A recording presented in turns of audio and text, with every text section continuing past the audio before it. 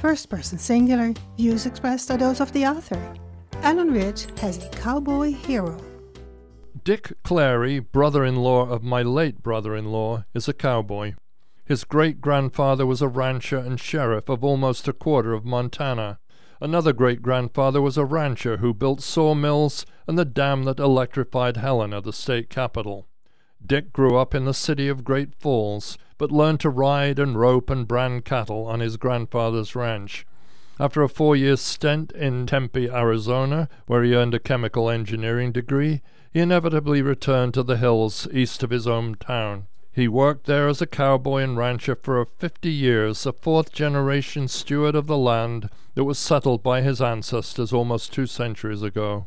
Dick has mostly lived alone, but when a catastrophic fire destroyed his herd in 1990, he gratefully discovered the value of community support.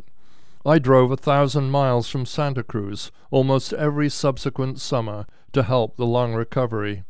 He became my hero for his dogged management of drought-desiccated pasture, for his kindness towards his cattle, dogs, and horses, for his tolerance of beasts that strayed and machines that broke, and for his ability to fix anything, even his fire-broken heart.